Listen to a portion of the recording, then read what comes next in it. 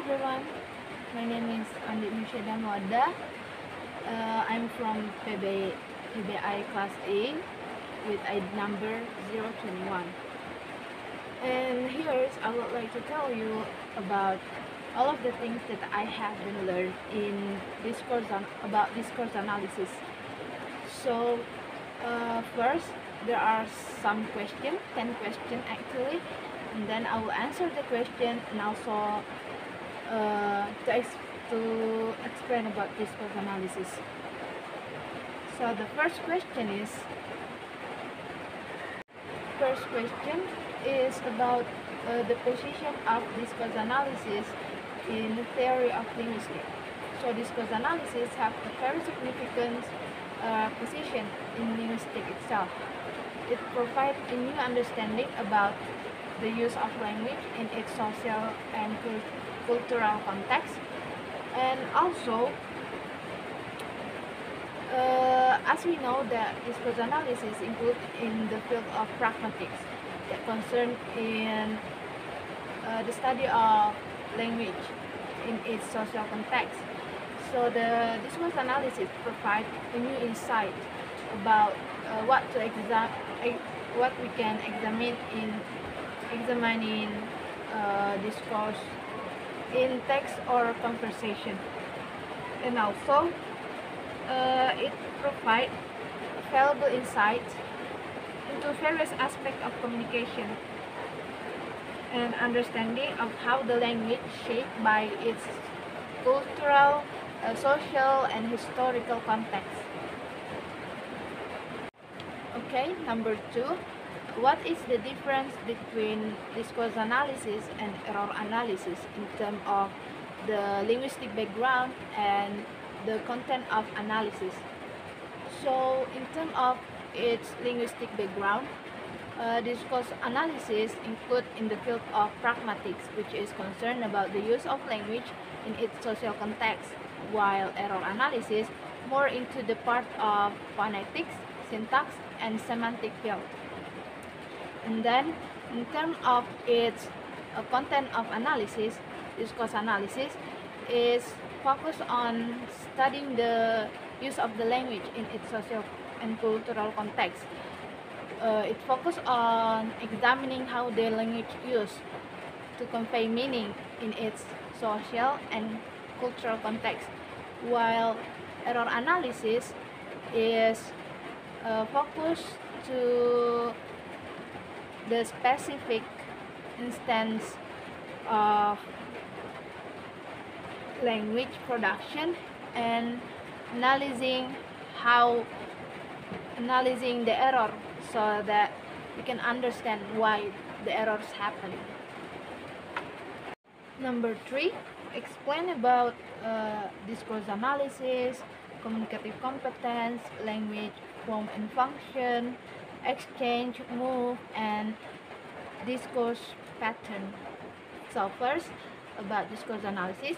So discourse analysis refers to the process of analyzing and studying the use of language in its speech community. And then communicative competence. It refers to the ability of someone to use the language effectively and appropriately. So someone can be said to have communicative competence if he or she can use the appropriate pronunciation, grammar, vocabulary, and know the function of the language when she or he communicate to other person. And then language form and function. So language form refers to the structural aspect of the language, such as pronunciation, grammar, vocabulary, and many others, while the language function refers to the use of the language in its speech community, or how the language used to achieve the communicative objective. Next is exchange. So exchange is a term in spoken discourse which refers to the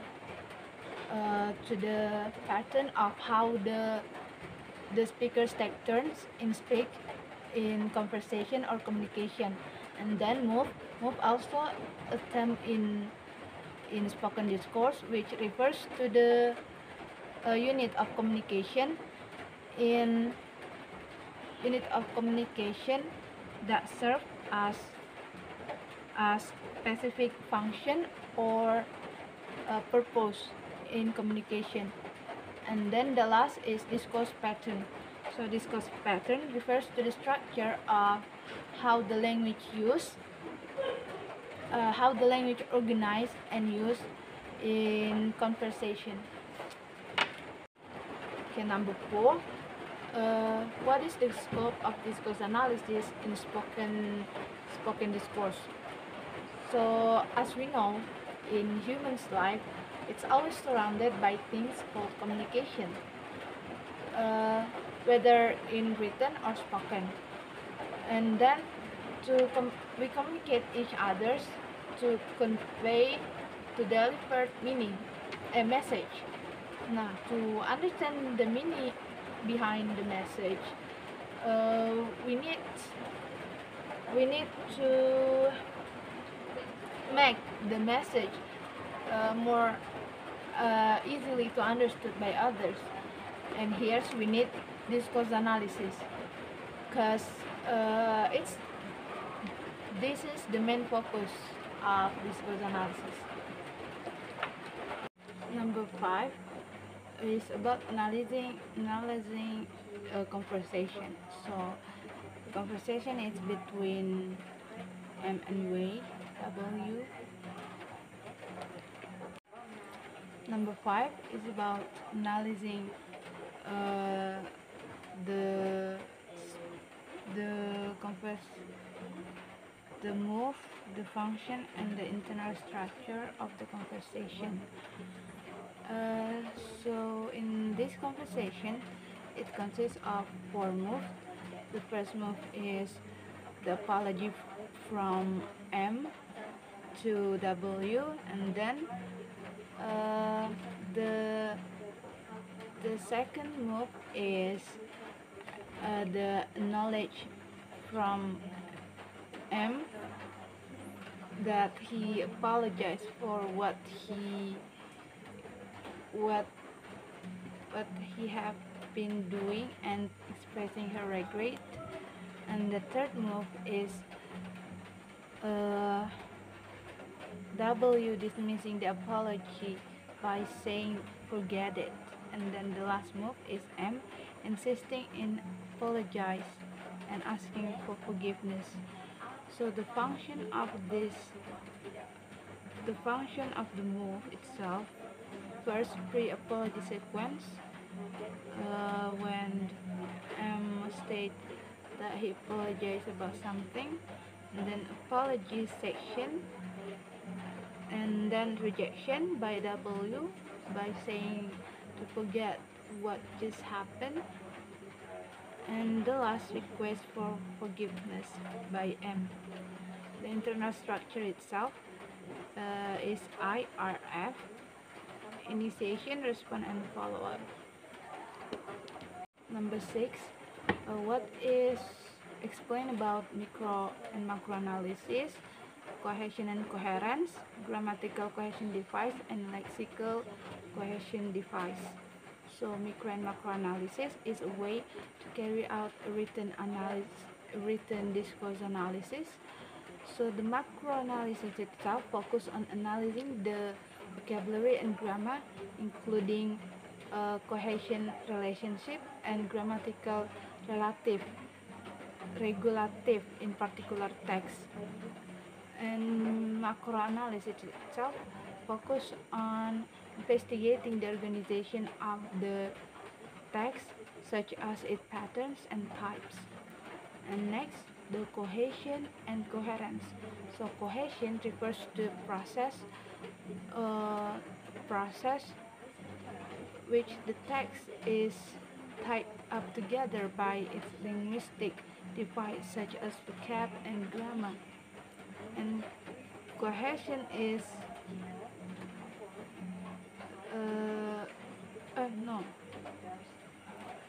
Next, cohesion and coherence.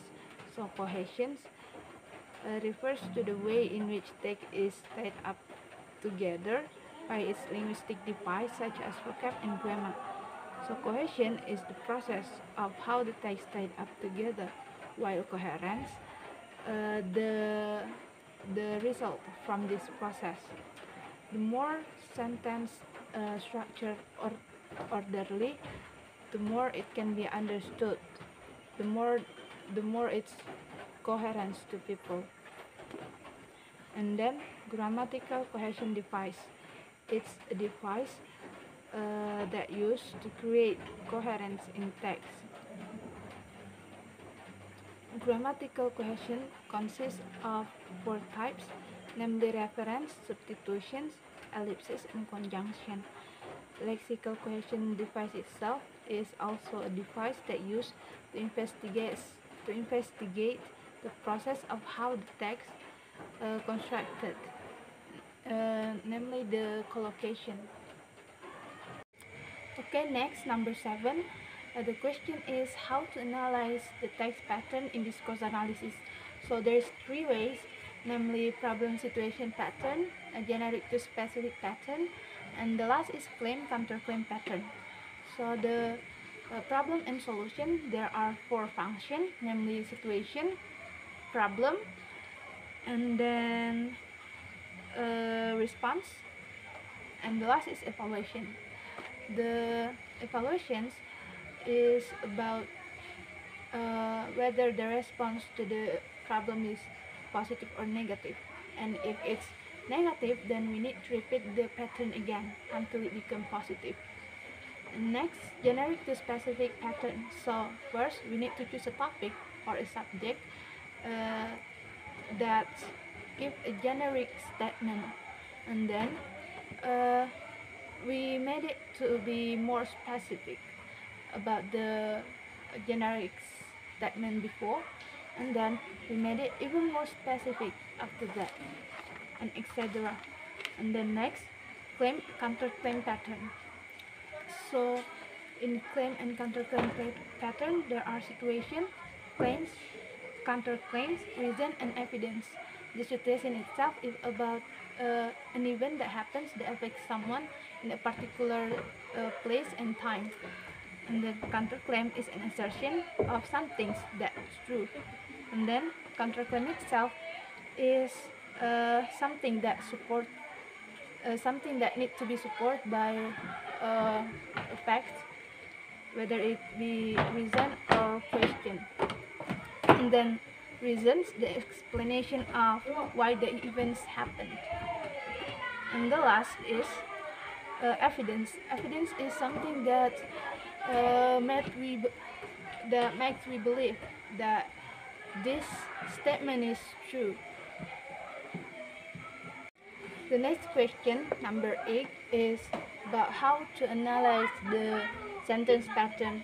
So there are some ways to analyze the sentence pattern. First, by using simple linear progression. In this pattern, an item in a rhyme becomes a them in the next sentence. It's sometimes found in academic writing style. And then constant progression. For the constant progression, it's different from simple linear progression. In constant progression, the theme for the next sentence and not from the rhyme. And next, derivative hyperthematic progression or multiple rhyme. In the first paragraph, the theme and then become a rhyme, and then it contains some point. The rhyme contains some point, and for each point, it becomes a theme for the next sentence. Next, splitting progression. It's quite similar with the derivative hyperthematic progressions, but the rhyme is not described very obvious. Next, linear constant progression. For linear constant progressions, it's the combination of the simple linear and constant progressions. And then constant linear progression is the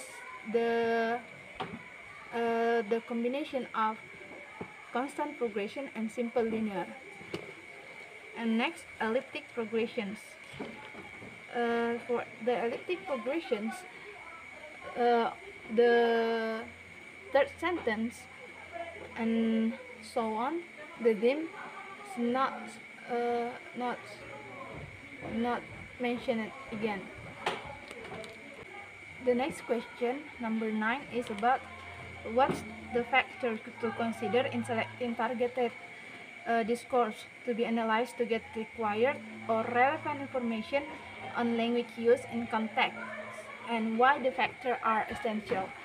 So there are some factors, namely contextual relevance, diversity and representativeness, then data availability, sample size, authenticity and naturalness, variability and range, and the last is ethical consideration. And next, the last question, number 10. Do you agree with saying that discourse analysis has a significant contribution to English language pedagogy, and explain your reasons? Yes, discourse analysis have a very significant contribution to English language teaching, because many English language teachers focus on teaching the structure or the form of the languages, but they forgot about the function. And with discourse analysis, we can learn more about the function, because someone who have a good communicative uh, communicative competence also needs to know the use of the language in its speech community. Okay, so for the conclusion, the discourse analysis really have a very significant role in pedagogy itself, because as we know that language, it doesn't only contains about the forms but also the functions. So to achieve the communicative competence that we all want to achieve as the language learners, we need to learn discourse analysis to getting know more about the function of the language.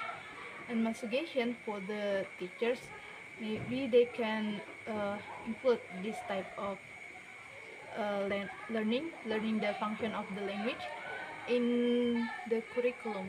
I think that's all for me. Assalamualaikum warahmatullahi wabarakatuh. I'm sorry if there's a lot of shortcomings.